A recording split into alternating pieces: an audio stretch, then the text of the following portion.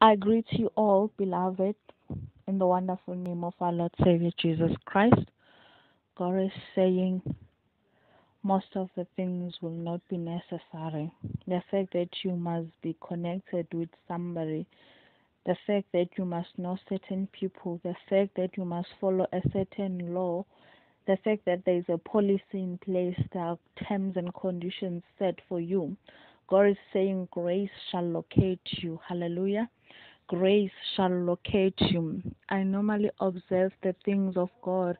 The things of God are not actually according to who you know. When it is time for God to show up, when it is time for the glory of God, eventually things will happen in your life. Today, God is saying, wait upon His grace, wait upon God's grace upon your life, wait upon God's mercy. God is saying you will not need any connections. Laws will not be irrelevant. Hallelujah. But still you will see the glory of God, but still you're going to receive what you have prayed for.